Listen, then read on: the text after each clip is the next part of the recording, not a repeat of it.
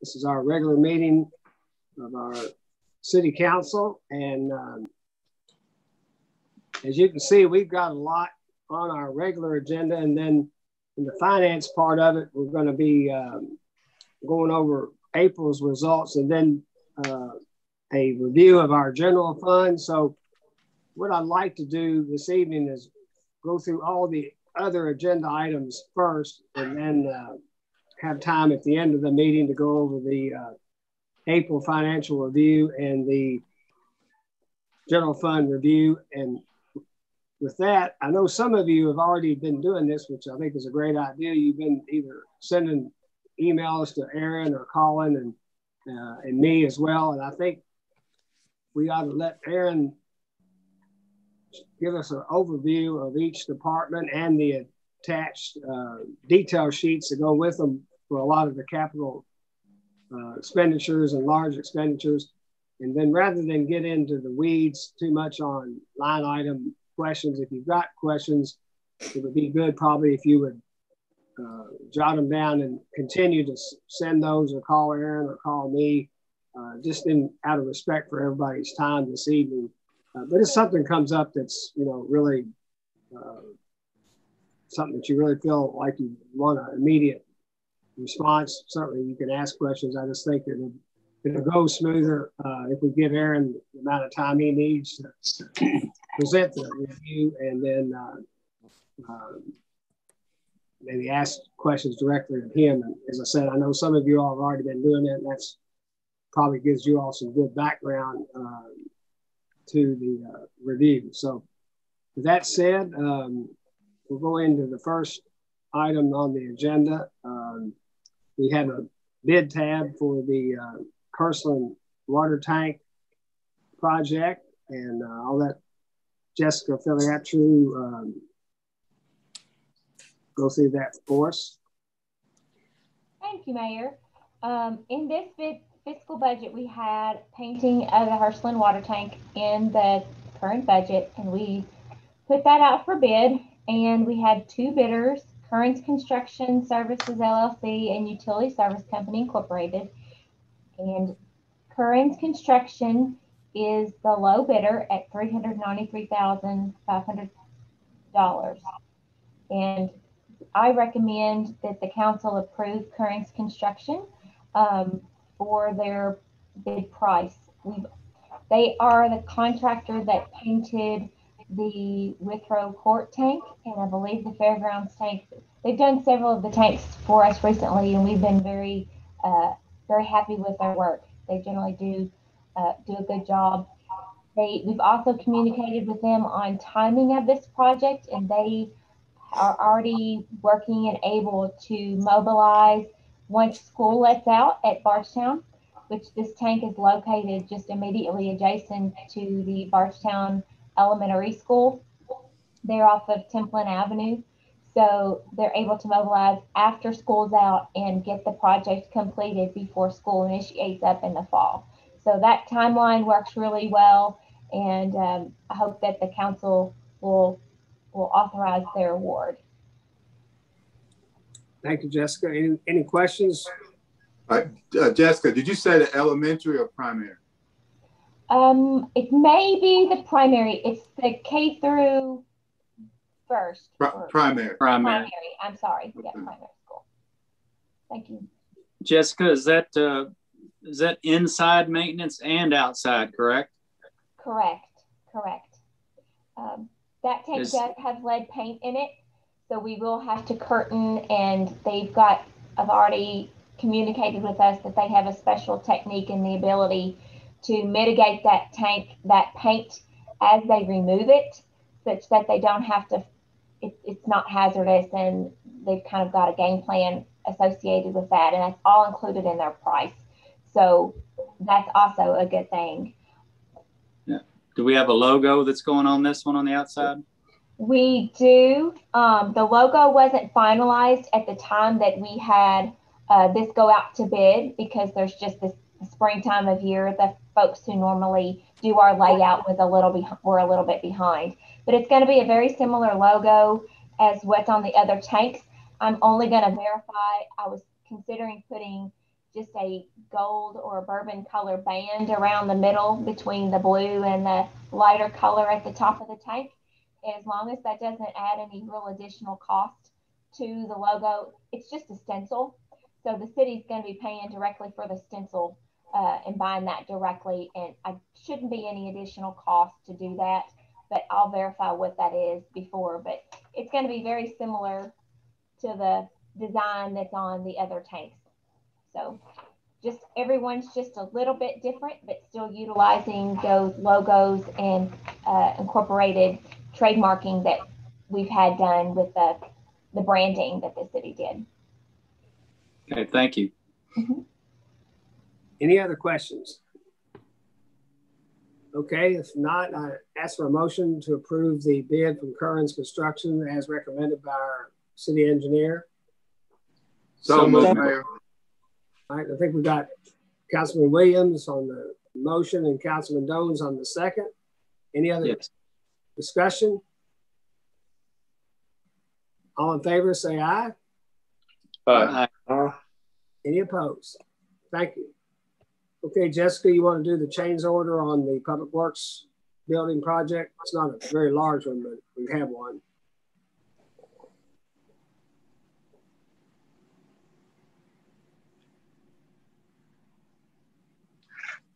She needs to unmute.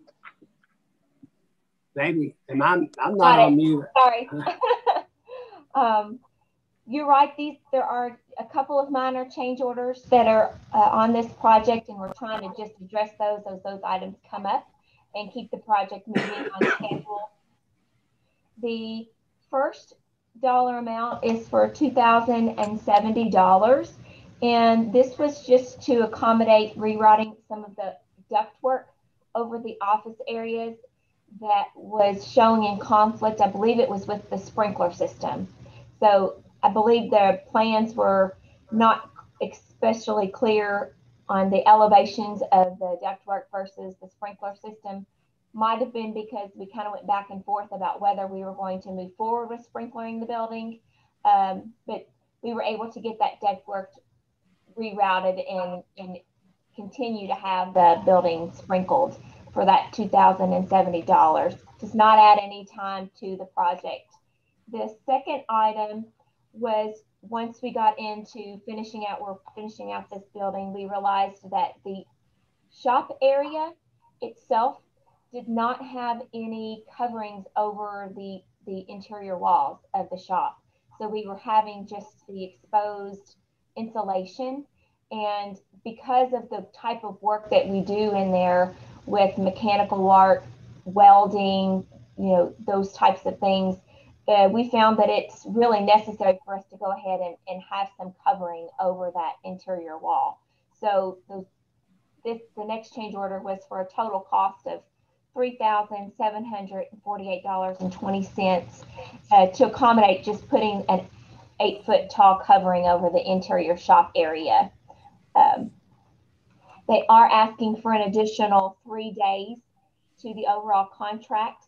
Some of that's just been material delivery. Hate to say this as an excuse, but it's just been somewhat unreliable a little bit with COVID and shipping and timing. It kind of is what it is, but for 3 days, I don't think that that's going to be any issue and should not change what we're able to do with the building. So I recommend, I'll ask the council to approve these change orders and that total of $5,800, $5,818.20. All right, thank you, Jessica. Anyone have any questions on these two change orders? Okay, seeing none, ask for a motion then to approve the change orders as requested for $5,818 and 20 cents. I'll make that motion, Mayor. Motion by Councilman Hibbs. Is there a second? I'll second, Mayor. All right, Councilwoman Hart on the second. Any further discussion? All in favor, signify by saying aye. Aye. All opposed? Motion's carried. Thank you. All right.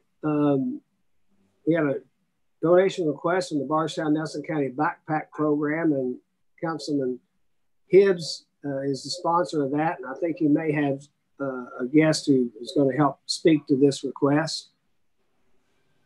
Yes, sir. Thank you, Mayor. A couple of years ago, I happened to meet a fantastic young woman who is all about helping children who are not getting supplementary nutrition be able to eat over the weekends. And that's Miss Angel Thompson, head of the Nelson County Backpack Program. And I brought her on here tonight to tell you a little bit about what her program does and the need in the community. And I asked her to speak to you guys to tell you a little bit more about what she does. Angel, are you on here? Yes, I'm here. Awesome. Go right ahead. My name is Angel Thompson. I currently serve as the Director of Community Education. The most significant program that I have underneath that umbrella is known as the Backpack Program, and most people know me as the Backpack Lady. We know that our children eat when they have breakfast and lunch available at school, but there's no guarantees when they are away. So what my program does is we partner with Feed America, and every Friday we send a bag of food home. We serve about 300 to 400 children on a regular basis. They get 14 to 16 items within a bag, and they are a very different substance within the bag, able to feed them while they're away from school. It's an honor to serve and work within this program, and it's an even larger honor to be able to actually serve the people of Nelson County. Underneath the Backpack Program, I have 21 schools. That includes everything from our county and city schools as well. And we would appreciate any support or help that we are able to get to continue to feed the children within our community. Okay, Councilman Hibbs, would you got anything to add to that? Yes, Mayor. Just Angel does a fantastic job. She has such a passion for these children in our community, and I know COVID struck a lot of businesses, and we focused on those over the last year. But this is something kind of near and dear to me too. I want to make sure the kids in our community are well taken care of, and I'd like to ask the council if they wouldn't mind to sponsor this $3,000 donation for the Backpack Program. Thank you, Frank. Any of the council members have any questions of Angel or Frank on this? As you can see, we've got about $6,000 remaining in our community development funds for the year. So we've got this month and next month to go, but we do have funds to cover this request.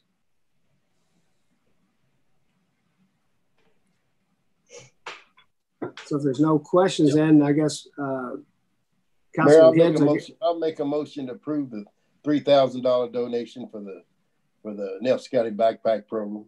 All right, thank you, Councilman Shekels. Is there a second? I'll second it. All right, we have a second by Councilman Williams. Any other discussion?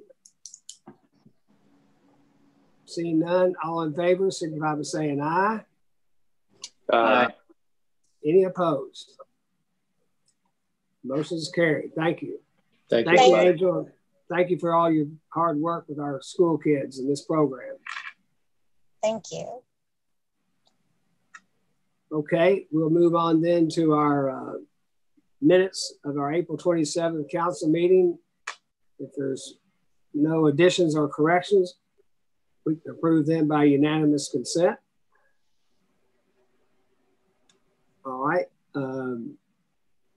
We'll move on then. We're going to wait till the end on the finance report. So we'll move to second readings. We have a second reading on B 2021-04 under employment, Chapter 35, Employment Policies, Classification and Compensation Plan.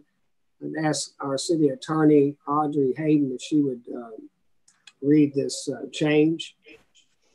Thank you, Mayor. Ordinance B 2021-04, an ordinance amending and adopting as amended an ordinance creating the classification and compensation plan. The City Council of the City of Bardstown, Kentucky does hereby ordain that the following amendments be made to Chapter 35 Employment Policies of the City of Bardstown's Municipal Code of Ordinances. Number of positions. Strike 1, add 0. Parks and Recreation Department. Title, Grounds Maintenance Superintendent, grade 109. Number of positions, strike 2, add 3. Title, Maintenance Worker 2 Rec, grade 104. All ordinances in conflict herewith are repealed to the extent of such conflict. This ordinance shall be in full force and effect immediately upon its passage, approval, and publication as required by law. Thank you, Audrey. This is a second reading then. Greg talked to this at the last meeting on the reasoning for this. We're going to hopefully groom someone to become the grounds superintendent from these workers we've just added. So hopefully we'll be adding that position back later in time once they're had enough experience. So if I could, I need a motion then on the second reading to approve ordinance B 2021-04.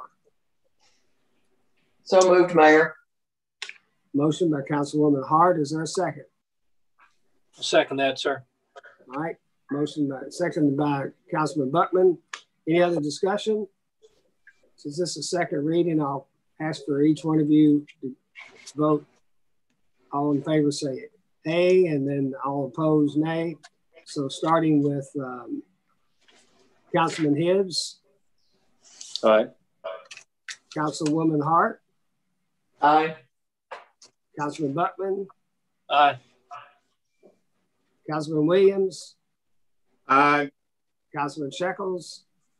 Aye. Councilman Dones. Aye. All right, thank you. Motion's carried. All right, we'll move on then to another second reading on B 2021-05 under wastewater. And I'll have Audrey read that one as well. Thank you. Ordinance number B 2021-05, an ordinance amending and adopting as amended an ordinance relating to Chapter 53 wastewater of the City of Bardstown's Code of Ordinances. The City Council of the City of Bardstown, Kentucky does hereby ordain that the following amendments be made to Chapter 53 wastewater, Section 53.119 truckers' discharge fees of the City of Bardstown's Municipal Code of Ordinances. It's Chapter 53, Section 119 truckers' discharge fees.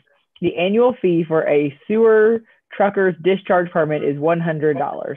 Truckers who haul septic tank sludge and dump in the city system shall be charged strike 16, add $78 per load for up to 1,000 gallons, and strike $1.60, add $7.80 per 100 gallons for all over 1,000 gallons per load. All trucks shall be considered to be fully loaded for the purpose of assessing charges. All ordinances in conflict herewith are repealed to the extent of such conflict. This ordinance shall be in full force and effect immediately upon its passage, approval, and publication as required by law. All right, thank you, Audrey. Then I need a motion then for a second reading to approve ordinance number B 2021-05, please. So move, Mayor. A motion by Councilman Hibbs. Is there a second?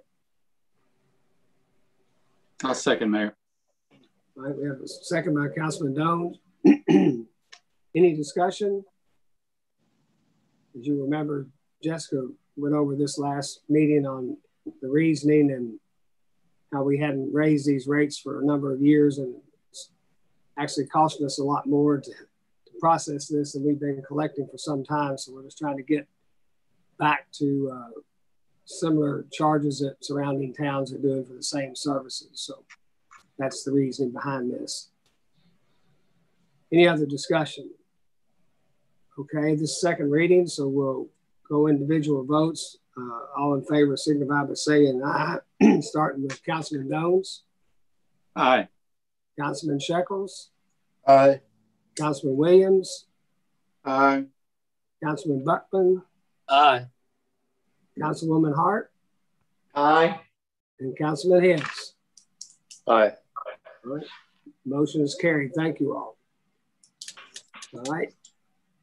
We'll go on down then to any of the committees or staff members that don't have agenda items have anything to bring before the council tonight.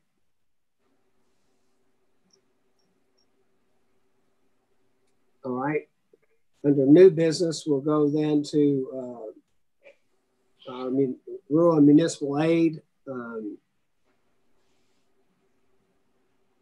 me get to that.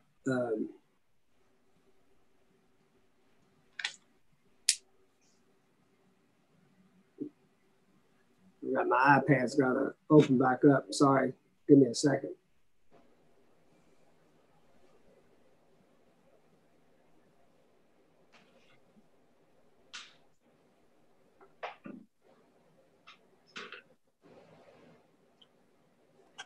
Okay. Each year, we get a proportion of the gas tax money back to us in the form of municipal aid from the state. So this is just an annual resolution giving us the authority to enter into that agreement and asserting that we would do it according to the regulations that are required of the city's use for these funds. So if I could, I'd like to have someone introduce resolution R 2021-04 and have our city attorney read it, please.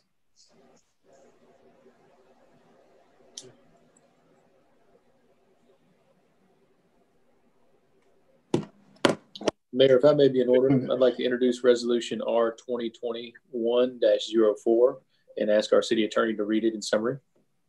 Thank you. Audrey? Thank you. Resolution R 2021-04, resolution adopting and approving the execution of a municipal aid co-op program contract between the Incorporated City of Bardstown and the Commonwealth of Kentucky Transportation Cabinet, Department of Rural and Municipal Aid for the fiscal year beginning July 1st, 2021, as provided in the Kentucky Revised Statutes, and accepting all streets referred to therein as being streets which are a part of the Incorporated City of Bardstown. Whereas the City Council of the City of Bardstown, Kentucky does hereby accept all streets referred to in said contract as being city streets, which are a part of the Incorporated City of Bardstown. And whereas the City Council of the City of Bardstown, Kentucky does hereby ratify and adopt all statements, representations, warranties, covenants, and agreements contained in said contract, and does hereby accept said contract by such acceptance, and by such acceptance agrees to all the terms and conditions stated therein stated. Now therefore be it resolved by the City Council of the City of Bardstown, Kentucky as follows. The mayor of the City of Bardstown is hereby authorized and directed to sign said contract as set forth on behalf of the City Council of Bardstown, and the City Clerk of Bardstown is hereby authorized and directed to certify thereto. Thank you, Audrey.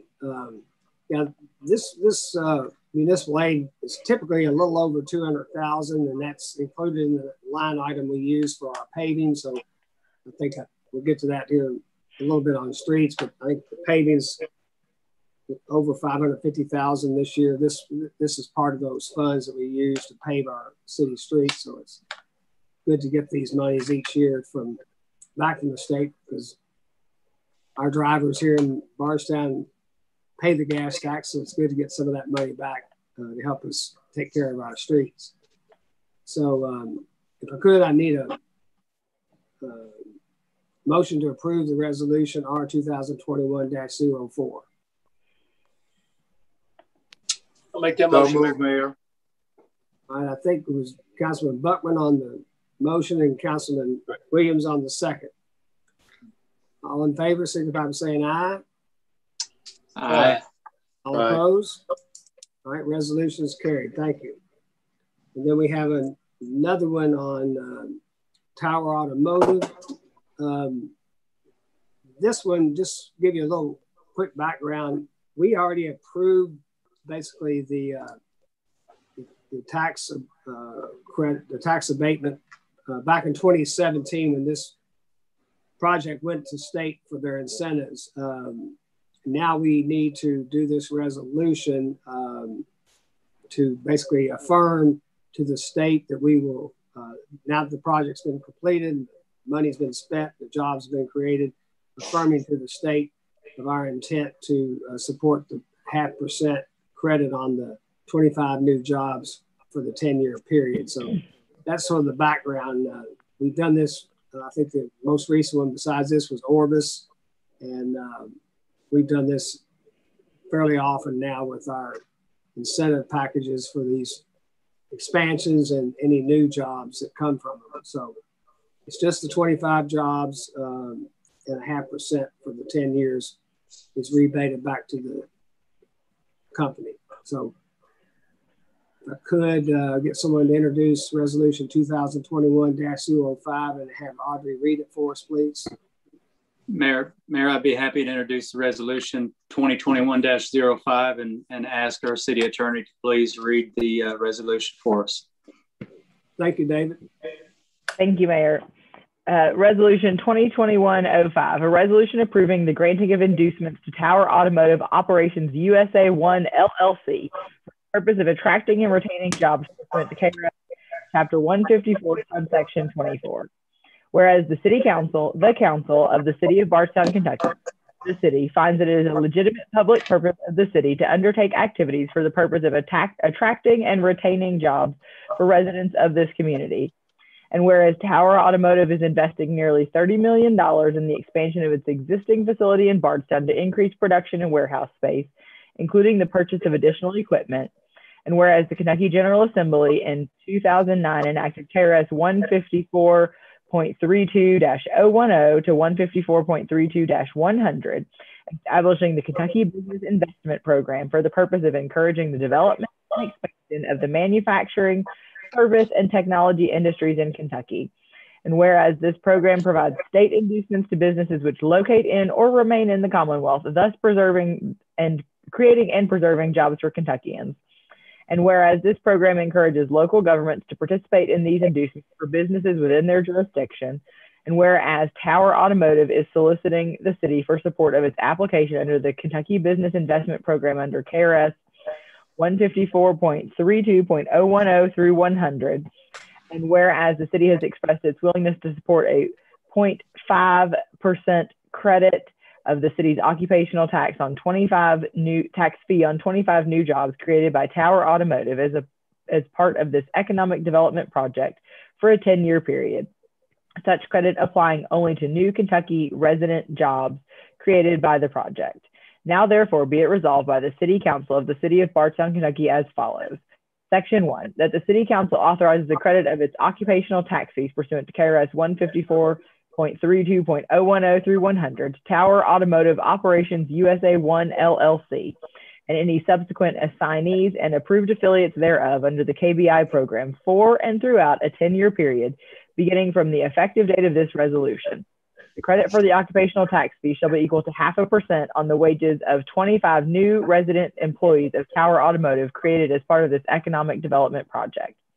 Section 2, that the mayor and other appropriate officers and employees of the city are authorized and directed to execute, acknowledge, and deliver on behalf of the city any and all papers, instruments, certificates, affidavits, and other documents, and to do and cause to be done any and all acts necessary or proper for the granting of the inducements authorized by this resolution. Section 3, this resolution shall become effective upon its passage and approval. Thank you, Audrey. So if I could, I need to get a motion to approve this resolution 2021-05. So move, Mayor. All right, motion by Councilman Jones. Is there a second? Second, I'll Mayor. second it. I'm sorry, Bill. No I problem. think Bill might have got it.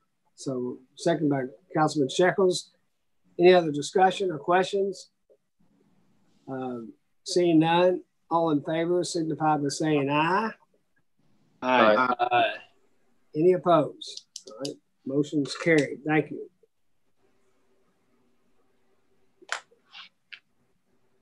Next item on our agenda is the budget and annual report from our Bardstown Nelson County Human Rights Commission. All is required of us this evening is to approve their budget, and I think you've got that in your packet there, and really the budget just shows as far as actual revenue projected is from the city and the county at this time, and they make up the difference with their donations and other activities. So if I could ask for your all's approval of this budget for the I got a question there, Mayor. I got a question, Mayor, before you ask for a vote on this.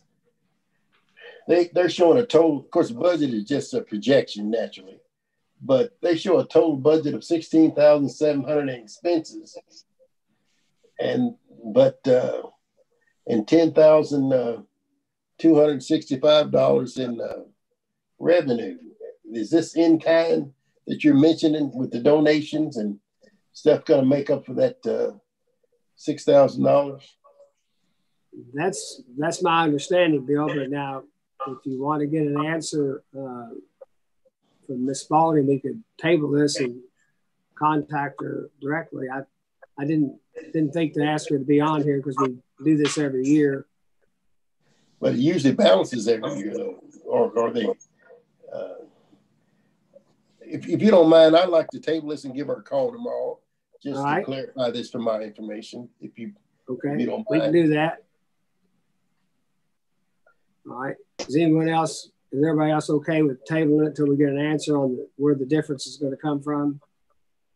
Right. And the question I also had, Mayor, was on the web construction and web maintenance. That's $4,500. They must be getting a new one or something.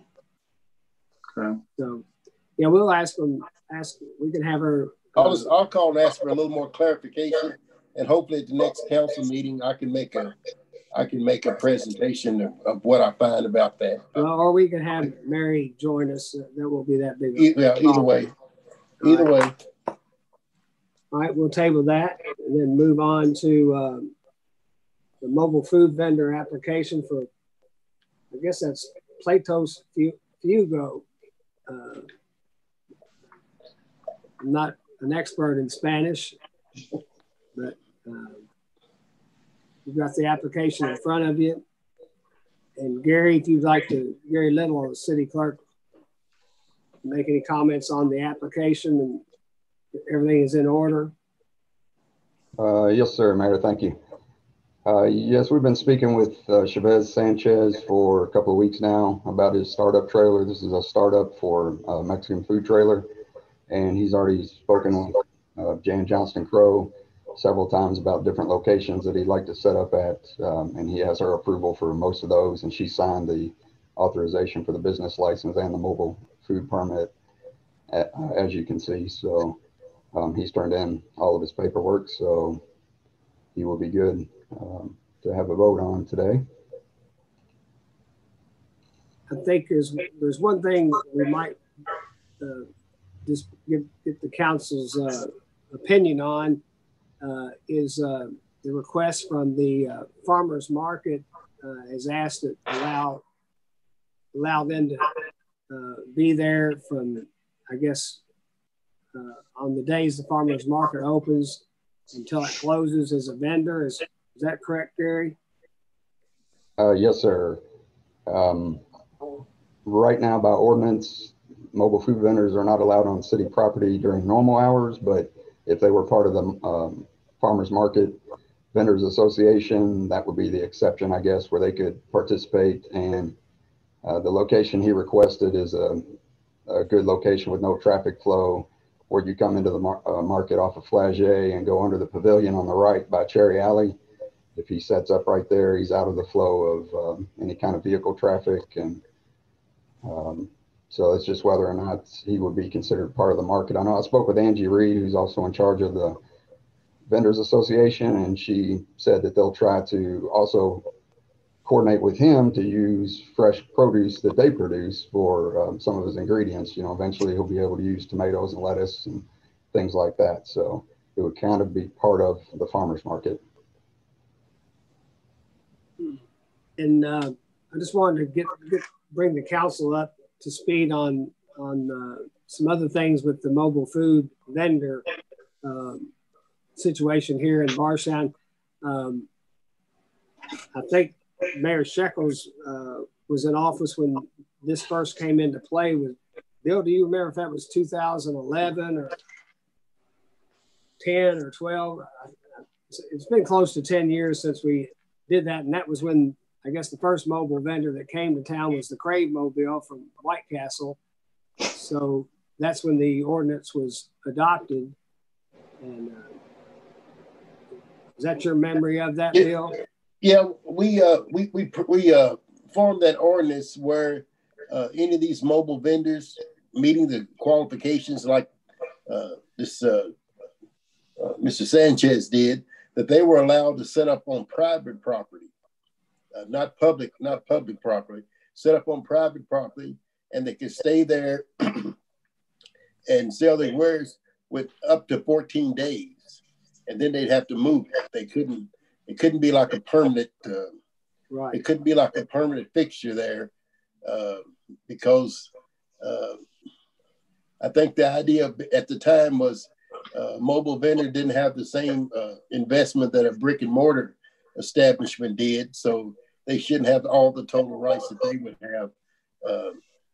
And so that was the reason with the 14 days stay in one spot and move on like that. So, but it wasn't allowed on city property unless it was involved as part of a festival or like the Bourbon Festival or Buttermilk Days Festival. If they were part of some kind of organized festival, street concert or something of that nature, then they were allowed to set up during that time. So that's kind of how that came about.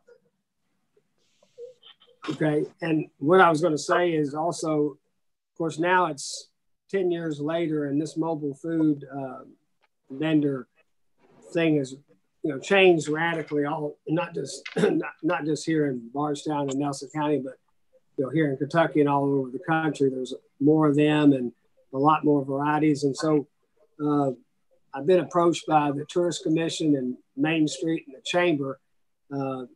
They want to do. They're going to kind of sponsor this. I think they're looking at what other cities are doing in terms of allowing these or regulating these, and they think we need to update our current ordinance just because it's been 10 years probably since it was put into effect, and things have changed quite a bit. So I told them that they want to do the legwork and research and then formally make a recommendation to the council that we would certainly listen to their recommendations. So they're going to work on that. They're just now getting started on that. So we should hear back from them, I think, fairly soon on any recommendations they might have to improve the ordinance, not to make it worse, obviously, but improve it. So just give you that background because if we do allow Mr. Sanchez to be a vendor at the farmer's market, I think he kind of qualifies, I guess, if the farmer's market group allows for him or other mobile food vendors to open just during the time of their farmer's market would not be creating a problem in the community, as best I can tell. But I want the council to know about that. And that's part of one of the places he'd like to do his business, along with the typical ones that are on private property. He's got those identified as well. At the farmer's market, he's only going to be open during the hours that the farmer's market is in existence at this particular time. Am I correct? Yes. Gary, is that your understanding? Yes, that's correct. And then he's identified some of the other places where they mostly have, like Save a Lot, a few other businesses in town that have these, on a regular basis. He'll be going to those places as well.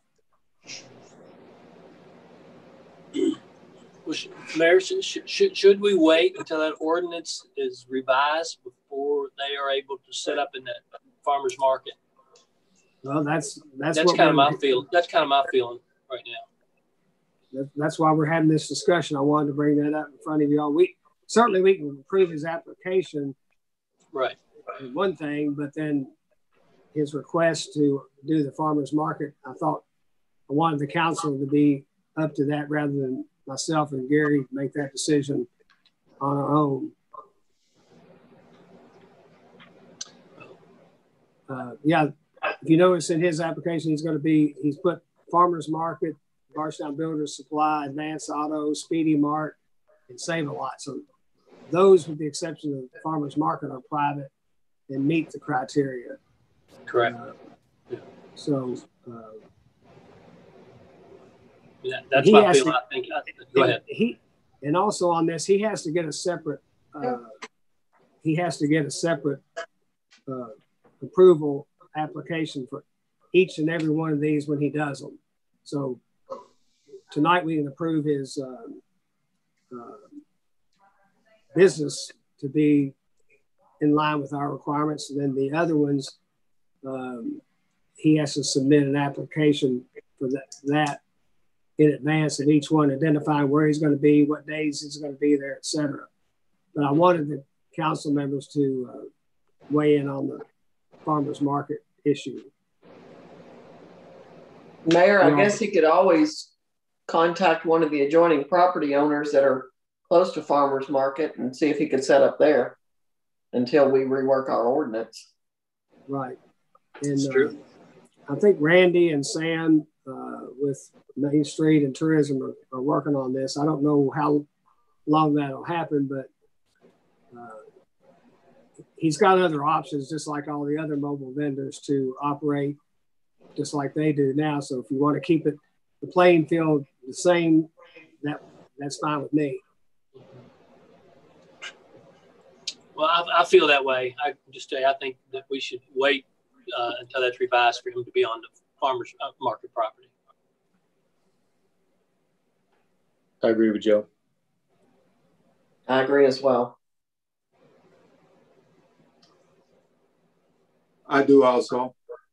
All right. Same well, here. Then let's. Then I'll make a motion.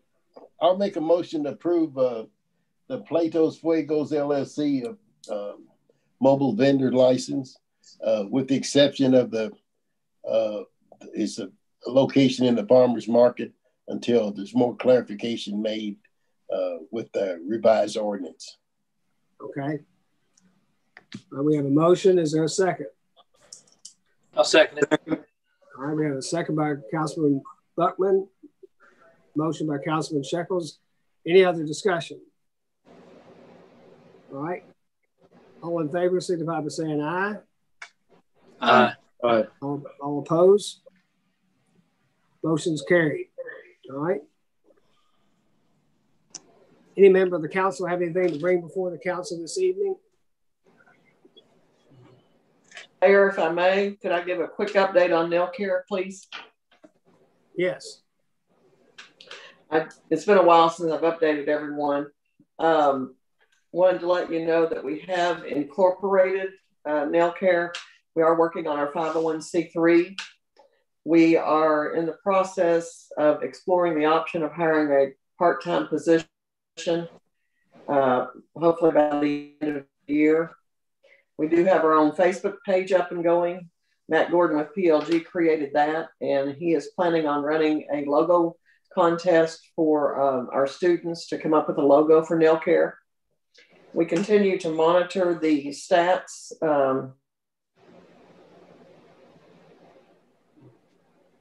Calls our first responders go on are up, and the deaths by overdose are up, unfortunately. The first quarter of 2020, we had 3 deaths in Nelson County due to overdose. And in 2021, we had 9. So this problem is not getting any better. So we need to continue to work at it. We are still working on forming the QRT. Nail Care initiated the Take Back Day, which was a national day on April the 24th with the Bardstown Police Department, and certainly appreciate their cooperation and willingness to do this. And on that day, over a 4-hour period, they collected 10.3 pounds of drugs to get those off the streets. We also initiated Officer Tom Blair went out into our local high schools. He's visited 3 of the 4 within the last week and a half to take the marijuana goggles and the beer goggles for the students to try on and demonstrate what impairment does to you. And I attended one of those sessions. It was very informative. Also, Officer Blair did a great job with all the students. We have finalized our script for our play, which is called Fire Pit. We have someone in the city schools, Lance Blanford, kind of working on some professional development for our teachers and administration, which we feel is necessary before we go into the schools to perform the play, so that the teachers can be equipped to answer any questions they may get after the students see the play. And we hope to present that in our area schools during Red Ribbon Week, which is October the 23rd through the 31st. We have used our first 100 drug litter kits, spreading those out in the county. And we are in the process of putting together another 100 for use there. We are still working on getting the one-stop resource center up and going. To date, we have 13 different entities interested in setting up a booth at that. And we have now involved the city of New Haven in our organization. Mayor Cecil and Chuck Brothers from New Haven are attending. And I'm still waiting until Jody gets a little more comfortable in Bloomfield to reach out to him to get them involved as well. So in a nutshell, that's what we have going on. Okay, thank you, Betty. Good report and good work on behalf of our community. Thank you. And we've got some cemetery deeds. We have, well, excuse me, does any other council members have anything else to add this evening? Okay. Then we'll move to cemetery deeds. We've got Barbara Edwards, Ada Logan, Alan Cooper, and Megan Carlton, each purchasing one grave site. And then Susan Cooper and Joseph and Barbara Wilcox purchasing 3 grave sites each. We can approve them by unanimous consent. I don't really have anything to update on because we're going to be moving into our finance report and working session. This will probably take, another half an hour or so. Do we need to take a break for 5 minutes and come back, or you all just want to keep on moving on? I'm fine to keep going. I'm fine. Since we're all home, Mayor, we keep on going. I'm fine as well. I'm in my office, but I guess if I need to excuse myself, I will. All right, let's move on then. I'll call on Aaron Bowles to do let's do our April finance review first and then go into the budget. Okay, thank you, Mayor. I'll try to keep this brief so we can just get into the budget. I didn't want to get behind though and miss a month waiting through budget sessions. So general fund saw $653,000 revenue for the month. Occupational license fees are running, they came in at about $270,000. They're at 95.5% of budget already this year. So we're $4.5 million. I'm projecting that to continue to go up. Between net profits and occupational license fees, I'd expect to see about $5.3 million come in through the remainder of this year. Net profits are looking a lot better. We received almost $267,000 this month. That budget line is about 85% of budget. So that's looking good to come in. We still are, I think, still receiving some, and she still has quite a bit of work to go through that came in April. So we should be hopefully on target for net profit revenue. Year-to-date revenue, we're running at 87.5% of budget. Very good, about $10.4 million in the general fund. Expenses are looking good also.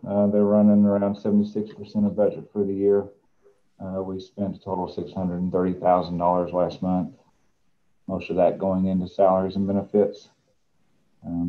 To just some of the other larger items coming out of the general fund, we had 2 police cruisers that we purchased. Those were all budgeted, of course. The public works buildings still coming along with invoices. About $47,000 of that attributed to the street department. And then we had some fourth quarter contribution payments that go out to like Main Street, Chamber, NCTA, BIDC, those types of groups. We pay those on a quarterly basis. So combined utilities revenue came in $3.5 million for the month. Of that, 86% was service charges related to water, electric, cable services. Some other things of note there. We had an insurance check for, I noted electric insurance recovery. We had a boom truck that got rear-ended back in January, and we finally got the insurance payout on that. It was $23,000 there. We had most of our investments for the combined utilities all matured. So in April, so all of the interest posted there. So we had $21,606 of investment interest income post. Year-to-date revenue running about 72% of budget, right around just under $33 million for the year. Expenses came in right around $4 million for the month. Some of the larger items, of course, are electric purchase for resale, $955,000. Some sewer construction projects continue. That's the Rowan Creek and the pump station projects. They were about $894,000 last month. Cable affiliate fees are up a little bit just after those contract negotiations, about $558,000 for the month of April. Bad debt expense is up as we continue. We waited a while through COVID to write off bad debt and submit that to the credit clearinghouse. Just with COVID going on and all the other restrictions we had, I didn't feel it was appropriate, I guess, to continue to write off bad debt and send that on. So we've been catching up some accounts and sending those off to collections for the past several months. So we're should be just about caught up in getting those submitted to our credit clearinghouse. On a good note, though, we are seeing improved collections and improvements on our delinquencies throughout the combined utilities. With the stimulus money coming in, I think a lot of people are paying down those bad debts and trying to get caught up on all their bills. So we have seen some reduction there. Year-to-date expenditures are running about 73% of budget, or $35.3 million on expenses. Again, as we've discussed in the past, those are slightly under where we would like to see, and that's just mainly attributable to those larger projects that aren't fully complete. So there's quite a bit of revenue and quite a bit of expense left there in those budget lines.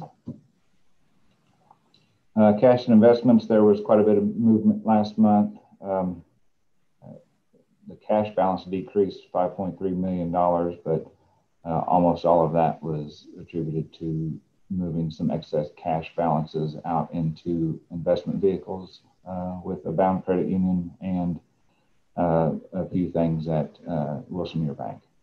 So the general fund operating, it grew $272,000 to a total of $6.1 million in cash. The combined utilities is the one that decreased. It went down to about $2.8 million. Of that decrease, though, $3.3 million was new investments for a CD to, again, try to get some extra income off that excess cash. So investment totals are up $4.6 million for the month. They're right around $12.3 million in investments. Yields have tightened up quite a bit. We were averaging about 2% on our CDs, and that's dropped to around 0.8%. So I shortened everything up. All of our CDs investments are 13 months or less. So hopefully as the economy improves and maybe we can get some relief on rates and see some of those yields climb back up, we'll be able to reinvest at a higher rate. But I'm keeping it as short as possible just to keep it as fluid as possible. Any questions on that? Anyone have any questions? As I said, the big news, I guess, is you can see in the cash position, Aaron just moved quite a bit of it from just sitting in cash to some CDs. So that was just a major change, really. So if there's no other questions on the April financials, then we can move into the budget review. This will be the general fund this evening. So you've got that in front of you. Like I said earlier, I'll let Aaron kind of just give an overview of each department and with some highlights, I think would be the main thing of interest to most people, the big news. And then if y'all do have questions or whatever, continue to reach out to Aaron, either email him or call him or myself if you need to. But if you got a question that you really feel like you want to ask, certainly do so this evening. So Aaron, I'll let you take it away. Okay.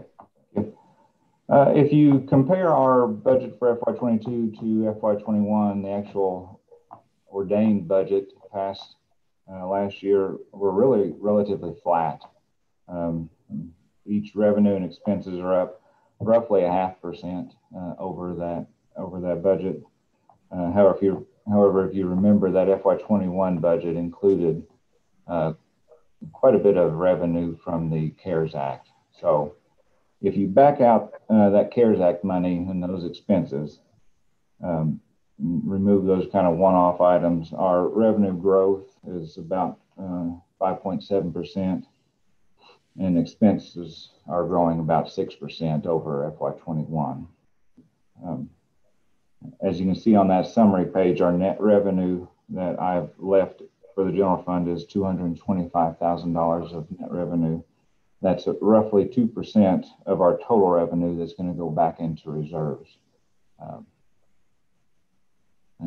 And just as before we get into the department, each department, just kind of across the board, we have a 2.5% increase in salaries that's going to take effect during FY22. That's a little bit more. That's on par with exactly what we did last year, and a little bit more than what the Department of Local Governments calculated as a cost of living raise. Retirement costs are up. Non-hazardous employees, that contribution rate's gone up 2.81% to 26.9 cents on the dollar for a non-hazardous employee. Hazardous employees is a little bit worse. It's up 4.75%. So for every hazardous employee, we're paying, every dollar we pay them, we have to contribute 44.33 cents on that dollar to the retirement fund. And again, those are scheduled to continue to rise. 2024, I think, is whenever it maxes out for hazardous employees, and that will be around 50%, just over 50%. So roughly half their pay we have to contribute back into the retirement system. And it will hold steady around 49% for several years. And we don't see relief until fiscal year 2050. So we got quite a long ways to go with this, with these high retirement contribution rates. But again, it's a little bit different than what they had. They had it spiking up really high and then dropping down really fast, but they've changed it to where they've extended it out over that long period of time. Healthcare costs, again, these are estimates. We haven't had our meeting with MedVin yet, our insurance provider. What I've done with each department is just averaged FY19, 20 actuals, and then estimated projections for FY21. So I've taken a 3-year average and budgeted that for each department. The main expense for the general fund, 55% of the $11 million in expenses is going to salary, benefits, retirement, health care, and other payroll related items. So that's quite a big portion of the expenses of the general fund just goes to strictly salaries. All right, so if we move on, scroll down into the finance department, I put that one first because that's where all the money comes from. So we'll talk about where the money's coming from, and then we will get into where the money's being spent. So in the finance department, the first line, property taxes, I've calculated roughly 3% growth there. Still, that's relatively conservative. We had quite a big spike this year, but typically we'd see a 3% growth. Down into the bank franchise taxes, I've just calculated that in average growth there. I do expect that to come in higher. Again, with all the stimulus money that's come back, the banks are bound to have quite a bit more on hand that they'll be paying that bank franchise tax on. The occupational license fees and net profits, I've stayed relatively conservative on this. I'm calculating about a 3.4% increase over my estimated FY21 revenue in these lines. FY20 we saw 6.5%. FY21 I'm estimating about 3.6% increase or growth there. So I stayed relatively conservative here. I think we'll see more, but just a couple of areas of concern. You know, Bardstown's economy is booming, as noted. I mean, you go anywhere, you can't find a parking spot downtown. You're waiting forever at every restaurant. So there's a lot of activity in town, but I'm keeping it conservative just due to the fact that, you know, as you noted, some of the supply chain issues happening. I don't know how that's going to affect our local factories. It may have already started affecting some of them, but as that continues on and dwindles down to the local economy, that could have a significant impact if they had to close down due to production cuts, and also labor issues that are happening throughout the county. I think lots of restaurants are having trouble finding employees, and in turn are changing their hours, not opening until later in the day when they can have employees. So again, all that affects net profits and then affects occupational license fees, because if they're not working, they're not getting paid, and we're not collecting that occupational license fees. So again, I try to stay relatively conservative. The total occupational license and net profits revenue is $6.55 million for next year. Keep going down the line there. Restaurant tax, that again is an in and out. That's an estimated. I haven't seen tourism's budget yet, so that could fluctuate, but that is directly offset by an expense line item down below. Salaries and wages in the finance, you'll see quite a big bump. I found an employee allocation error, so I'm correcting that. I had an employee that was being spread, the cost of her salary was being spread across multiple departments, but she is strictly a finance employee, and that's all she does. 5340, my software line is up a little bit. Again, we have that new occupational license fee software. It's a little bit more expensive and costs on a monthly basis rather than a quarterly basis. And it is a cloud-based platform, so it costs a little bit more for that. And then we are in the process of trying to implement an upgraded utility billing software, same company, just their newer product version. And we were lucky enough that back when Mike Abel was here, he had locked in a contract price for that. software. So we are locked in at a very cheap rate and getting a substantially better product. Probably not the one that everybody wants, but it is much better than what we have. So looking forward to implementing that over this coming year. Professional and legal accounting down on line 6140. That's up quite a bit. We got $30,000 in audit fees coming up next year. Increased legal fees continue to come in, and then we have a wage study that Greg has implemented, and I put the entire cost into the finance department for the general funds portion of that program.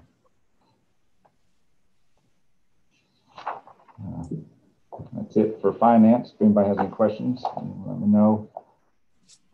Moving on down into administration.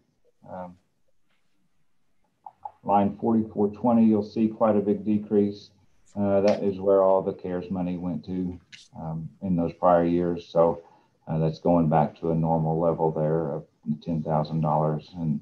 And that $10,000 is attributed to historic preservation grants that Rashay writes.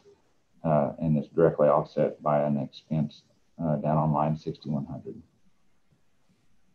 In line 4690, the miscellaneous revenue, that was pretty high if you saw back in FY21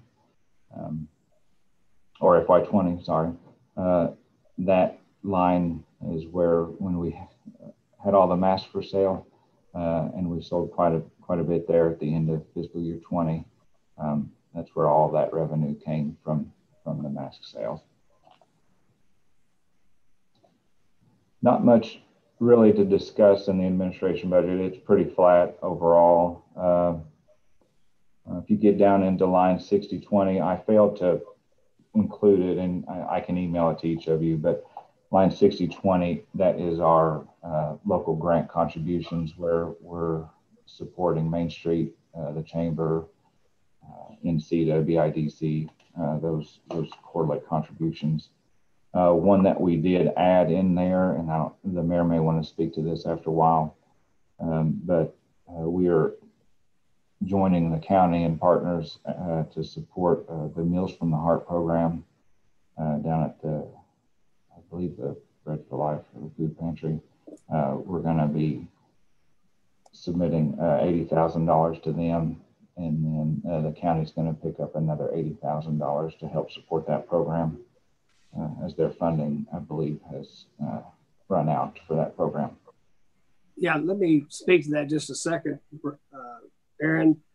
Yeah, that program, as you all know, feeds between 100 and 120 seniors and shut-ins with 5 meals a week. It's been funded by a foundation, a local foundation, for almost 4 years now. Their commitment was really only 3 years. So the foundation has put St. Vincent de Paul and the Bread for Life food pantry on notice that they want to phase out of this. So we've met with them. We've talked with Ms. Hovan with the Bread for Life food pantry. They don't have any funding for this to take this on. I spoke with Lincoln Trail. They do feed some people here in Nelson County on a different program. It's a federally funded program. Lincoln Trail does not have the funds to take this on. So it's a very, very important service for our seniors and shut-ins that don't have access to getting out. It's also a very important safety issue and quality of life issue for these people. If you talk to the volunteers that deliver these meals, you can imagine for some of these people, that's the only face they see that day or every few days. So it's a very important service. So we've worked out with the foundation that they wouldn't abandon it 100% if the city and the county could come up with $160,000 between us that they would cover the balance. The project actually runs over $200,000 a year. So I felt like this was a figure that we can afford. And I think Judge Watts is going to make the same recommendation to the fiscal court. So I hope that you all would join me in thinking that this was a very important program, and really provides a quality of life and nutrition for people who wouldn't be getting it otherwise.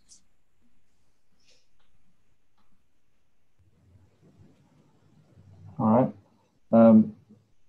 If you keep going down on administration, line 6030, that community development grants, we've allocated $40,000.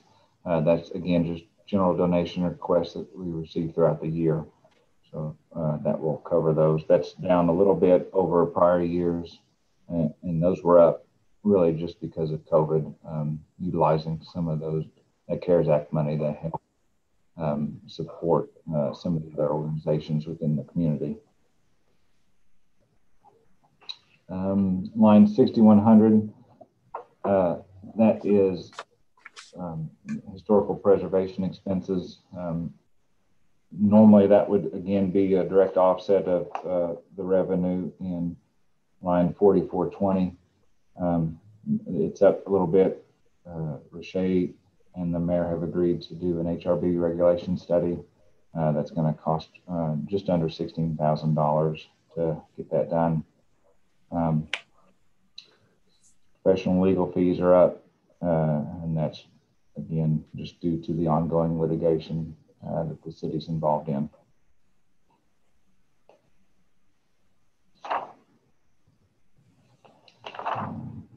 Next on the list is Kobeck, our building over on Muir Avenue. I don't have much to say here. It's pretty flat over years. We've improved the bottom line a little bit by reducing some of the maintenance and other expenses there associated with that building. So not too much to say on that one. Parks and Rec is the next one in line. Their part-time wages are up. He's got a total of 3 part-time employees now. I believe that's more than what he's normally had. And that's been really just to offset his difficulty in finding a superintendent replacement there. So he's hired some additional part-time help to get them through. They do have a new person coming in that was discussed in that compensation plan during that ordinance. His office and technical supplies are up quite a bit at $50,000. That's line 5320. They're needing to replace a trailer. His equipment trailer is pretty dilapidated and about to fall apart, so he's needing a new one so they can get that mower moved around. They're doing going to put in a shade structure up here at the park right behind City Hall, just to give parents some extra places to get out of the sun while their kids are on the zip line over there. And then just some other benches and things that they're needing to replace. Down on line 6140, that line is up quite a bit again also. That is, we're going to hire some consultant to do some design work on the park that we purchased this past year at 3rd and Broadway to get some ideas on what we should do with that piece of land there.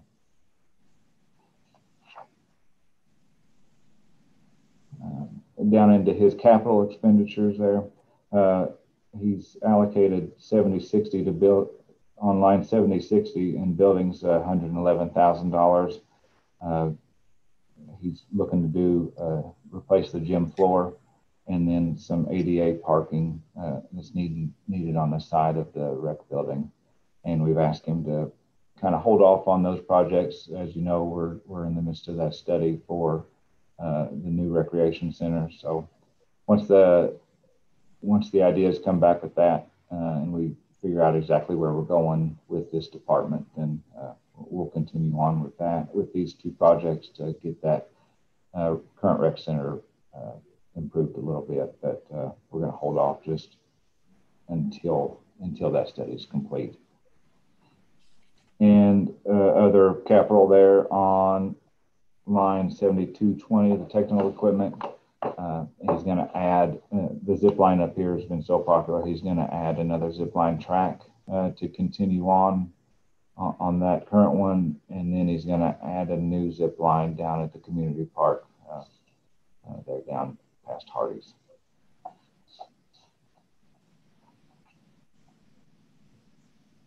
And some of the sheets after that just detail out those capital expenditures we just discussed there. The pool back in operation this season, so he's overall revenue is going to be, he thinks, is, or we're expecting to be up quite a bit. I think people probably missed that having a pool for over a year, so we think attendance is going to be quite high. He's planning to have the pool open extra hours, so that will help in pool admission revenue, and then it also increases our wages that we're going to have to pay to keep that place open a little bit more.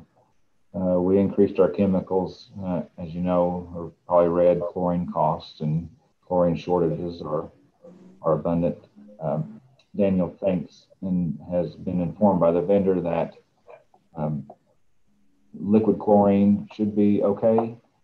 I think it's the problem they're having is with the powder or the tablet style chlorine. So hopefully we don't run into any issues during operation this season with chlorine cuts there. On into police, line 4490, you'll see that's gone down to zero. That was CARES grant money. That's what all that was. Your miscellaneous line, I know everybody always wondered what miscellaneous is. Most of that is police reports, the income that they receive. Salaries and wages are up a little bit. We have completed our 3-year plan to implement a pay scale for the regular police officers, and we have this year we're going to implement an increase for the command staff. It will be a one-time increase for them. We think it's well deserved for them. So you'll see that line's increased a little bit, and then that also affects some of the other lines below, 5200 and to some degree 5180. Line 5340 is what's going to be hitting that is some maintenance on their body cam supplies and software, and then a Caliber mobile cop program that they have. I believe that's in their vehicles.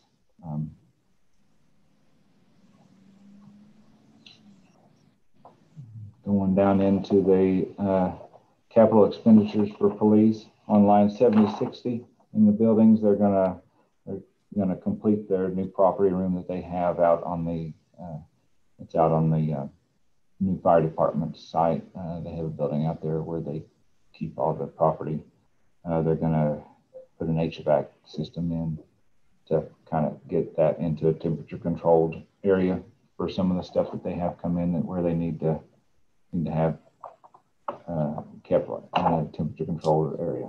So, 7140 passenger vehicles, they're going to get 6 new vehicles next year. Yeah, and Aaron, I just would add, they had requested 7, but we cut that to 6, and that helped offset. And of course, Chief Kressig and Joe Seeley are pretty good on these budgets. That offset those increases that were going to the command staff this year. So that was, they understood how we had to make some cuts to offset that. So they had 2 police cars they lost this year due to a total. So they are kind of running short on vehicles that are up to service, but we cut it back from 7 to 6. Hey, Aaron, is that $89.90? Is that the body cam cost for body cams? That is a transfer that's been made into an equipment fund, I think, for future use. The transfer to the equipment fund is not for body cam. We actually incurred that expense for that entire operation, the body cam operation, this fiscal year. Any related body cam expenses are just going to be kind of maintenance wise as far as software support maintenance on that body cam. So tell me again what $89.90 is. It's a transfer into our equipment fund. So we have kind of an equipment reserve that helps cover the costs of some of these vehicles. If we have any major losses, I don't know what the balance is, but they've been contributing $25,000 into that equipment fund for a long time. I know that the fire, you'll see the same transfer in fire's budget. It's a little bit more, but that is actually paying off. They actually withdrew, I believe, a bunch of money to pay for one of their trucks. I believe the equipment fund had enough money to pay for possibly ladder one. So they've been paying that back through that transfer. Well, I understood about the fire department. I wasn't aware of the police, but okay.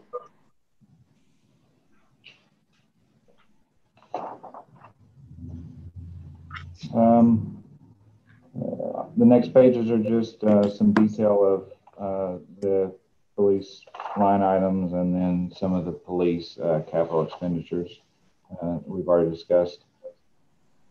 Next department would be the fire department. 4490 again. That's going to be that decrease there is from the CARES Act money not being there for FY22. Contract service revenue, if you're wondering what that was, that would be revenue that we receive for fire protection that's outside of our service area. So like Nazareth Villages, they pay us some revenue there to kind of have assured fire protection out there. Miscellaneous revenue in the fire department, that's typically CPR certification classes that they do for local businesses, and they pay for those. The salaries and wages line, again, here is up a little bit. They've had a problem this year, or actually the past 3 years, of retaining firefighters. And we've, between Greg, myself, and then the chief and the assistant chief, we've been looking at the most common places that our firefighters have been leaving us for and studying their salaries. And so we're proposing to do a one-time increase this year for our firefighters, just the main firefighters there, to kind of bring them up to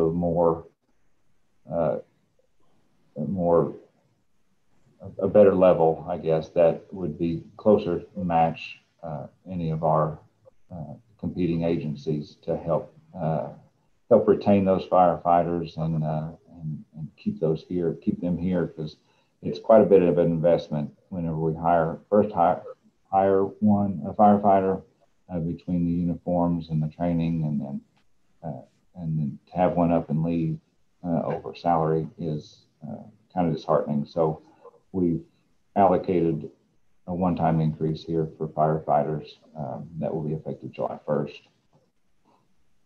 Aaron? Yes. Which fire departments are we in competition with? Shively, Okolona. We've lost some over to Lexington. E-Town, Danville, Campbellsville. Yeah.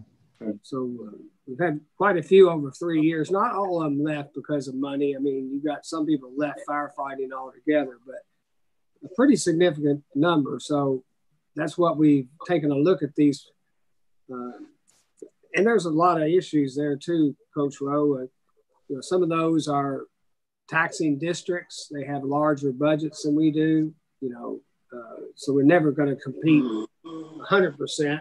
And they also, some of them, the cities have larger occupational taxes, but we did see where we need to get more competitive. So that's really the purpose here. Just like we did with the police patrolmen a few years ago. The same thing was happening. We were losing them to Sheriff's Department, KSP, and other.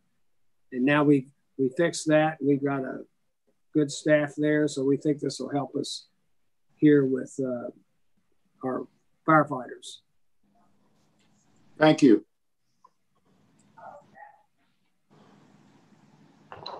Moving on down in the fire's budget, down into principal payments and interest expense. That's going to be our first payment on our new pumper truck. We expect delivery of that this fiscal year. So we'll, of course, have to make our first payment on a 7-year loan for that. We'll expect that same expense for the next 7 years until it's paid off. So I believe Billy said they're hoping to receive that pumper truck by February of 2022.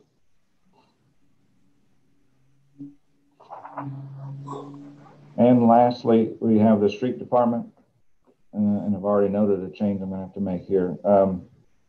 The first line, 4130, that's just motor vehicle taxes that are collected by the clerks and sent our way. They usually send those out quarterly.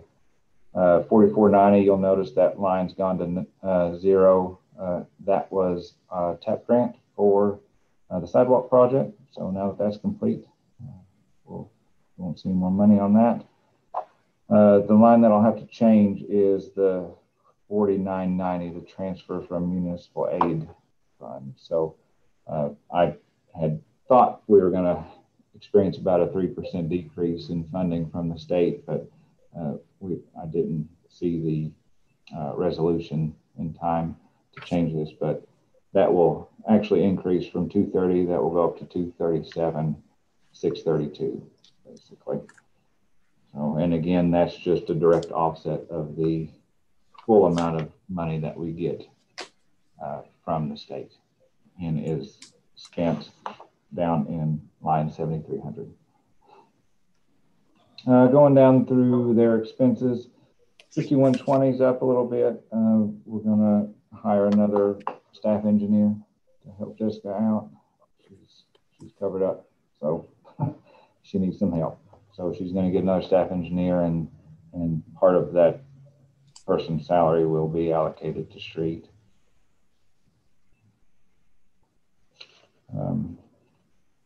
Yes, you can, some of the larger items you can see on the detail pages that follow. We'll get into just some of the actual capital expenditures. The building 7060, that's again streets portion of the new shop as that construction continues on into the next fiscal year. The big one there, 7180. $300,000 for a new street sweeper. Our current street sweeper is, I think, had it. It's about to. I think, Aaron, if I'm not mistaken, Ben told us that's probably a 15-year-old piece of equipment now. I think maybe even older, maybe 2004. Yeah, I think we bought it used, so it's been put through the ringer. And the way Jessica and Ben talked, some of our historic guttering, I think throughout the city, it can't clean up very well. So they're looking at purchasing a very nice street sweeper.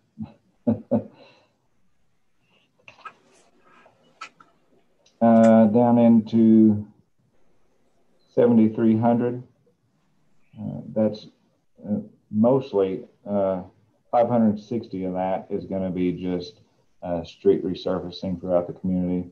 But $35,000 of that is going to be allocated to help improve a drainage situation over in Edgewood, where some water's backing up, I believe, into people's yards.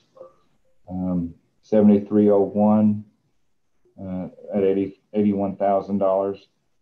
66 of that's going to be for some sidewalk improvements where we've had a study done and we're going through and repairing some of those sidewalks that have buckled up due to roots or just whatever could have happened there. So they're going to go through and kind of shave those off or actually re-pour if they have to, I'd imagine.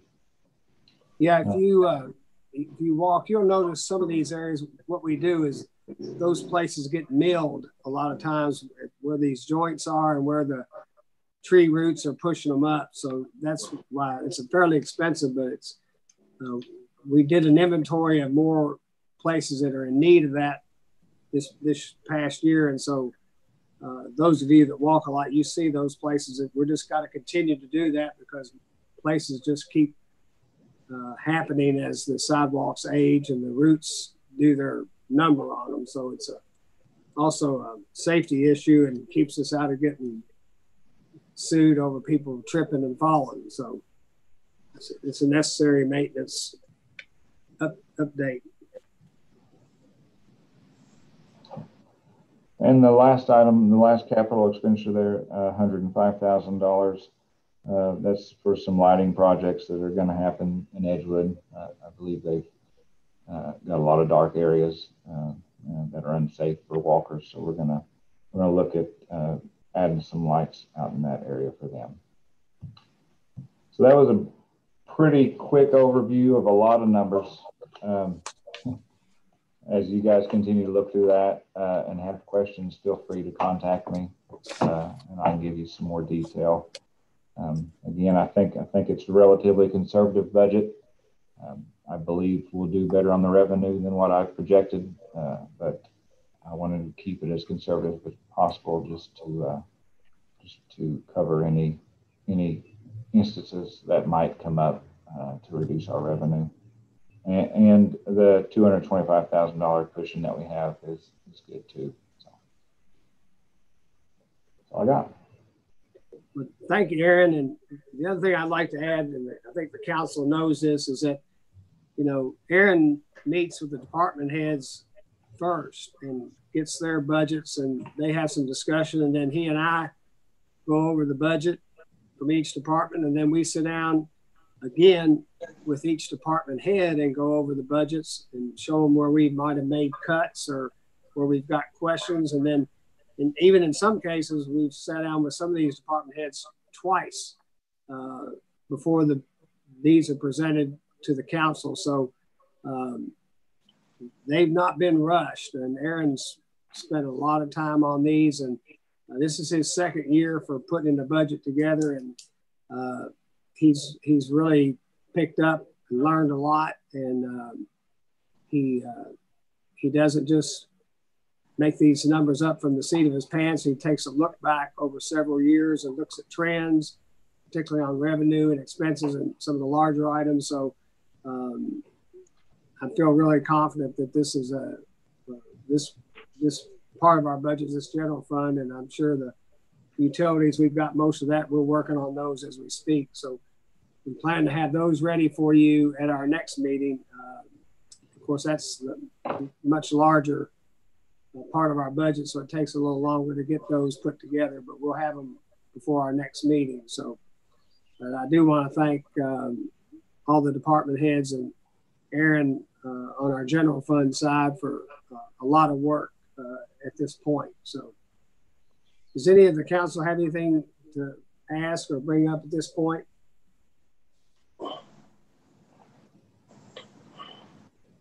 Well, thank you all. I know we've had a longer evening, but I felt like it was good to do it this way rather than have some separate work sessions. And then we have to have 2 readings in the month of June. So we should be in that position to do that at the end of this month after our next meeting. So thank you all. And at this point, if there's nothing else, I'd ask for a motion for adjournment. So moved. I've got a motion by Councilman Williams. I think Councilman Hart on the second. All in favor say aye. Aye.